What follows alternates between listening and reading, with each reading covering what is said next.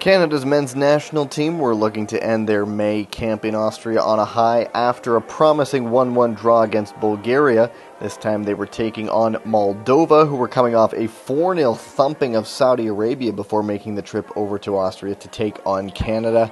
And it's the Moldovans picking up where they left off just 6 minutes in as Eugeniu Sidorenko gets on the end of a cross and heads it in, unmarked in the middle there, and it's 1-0 Moldova.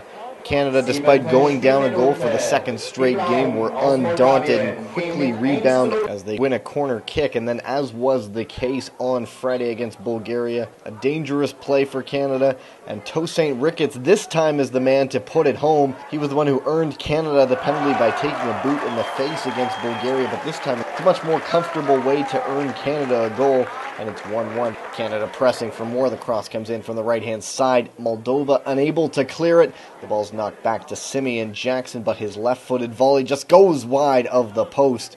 Canada remained on the offensive for much of the first half. Julien de Guzman wins the ball with a nice tackle with about 5 minutes remaining in the half. He passes it up to Randy Adwini-Bonsu, who's off to the races. Adwini-Bonsu's taken down, which means a free kick for Canada.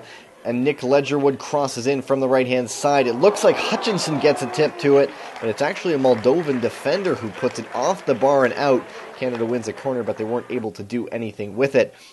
In the second half, Canada owned most of the possession. Jeremy Gagnon-Laparé here crosses it in to substitute Kyle Larin, who loses track of the ball here. Knocked over, no penalty given. Larin kept on coming with a few minutes to go, latches on to a ball over the top, but he puts his shot high and wide. In the end, Canada had all of the possession for much of the second half, can't find the winner, and had to settle for a 1-1 draw.